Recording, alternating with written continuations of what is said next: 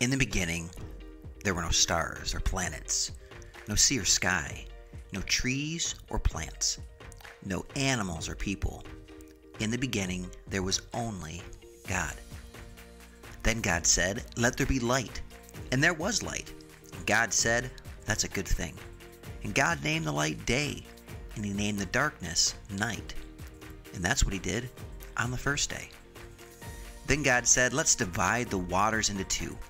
And God made the sky, and He made the sea. And God also said that that's a good thing. And that is what God did on the second day. The next day God said, "Let us make dry land and plants to cover the land."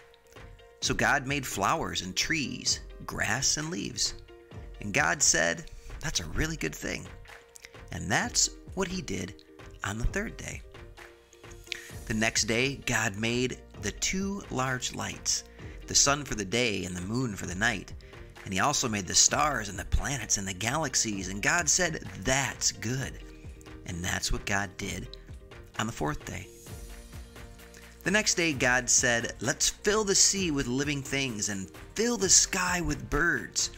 So God made the little fish and the big fish and all types of birds.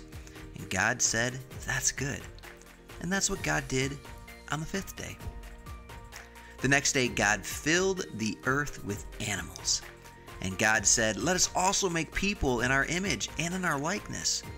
And God said, "That's a good thing." And that's what God did on the sixth day.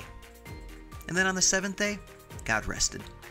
God saw all that He had made and said, "It is very good."